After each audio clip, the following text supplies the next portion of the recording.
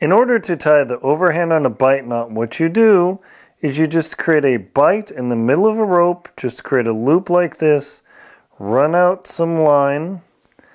twist it around here just like you're creating a regular knot, take this bight here, pass it up through the loop, continue pulling it, and then until you finish it off, and then dress the knot, make sure it looks like a nice clean overhand knot, and now you've created a fixed loop at the end of a rope. This one definitely, once it is tightened, is hard to pull apart, but it is not as hard to pull apart as the figure 8 on a bight.